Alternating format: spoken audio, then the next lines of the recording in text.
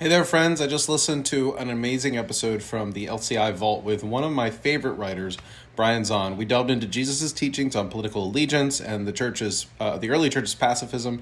It was truly eye-opening to hear about Christ's challenge to empire and power and how we can embody the kingdom of God in our politically charged world.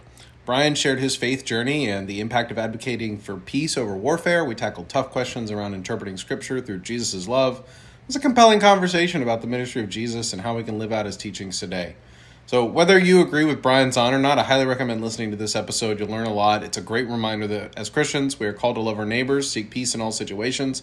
So let's strive to embody the kingdom of God and the ethos of Jesus in our daily lives. You can find the link to this episode in the comments below. Trust me, it's worth a listen. And thanks for tuning in. I'll catch you next time.